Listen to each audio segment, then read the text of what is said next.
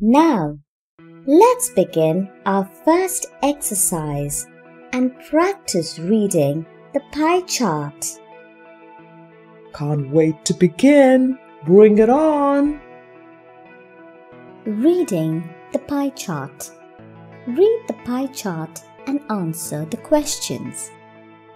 The pie chart is about the number of marbles 4 friends have.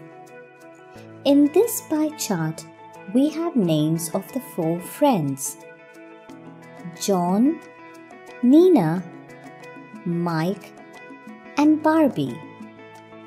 And corresponding numbers indicate the quantity of marbles. Let's look at the pie chart and answer a few questions. How many marbles does John have? To know the number of marbles John has, we see the number for John. So, John has 8 marbles. How many marbles does Nina have? Thank you for watching. Enroll now.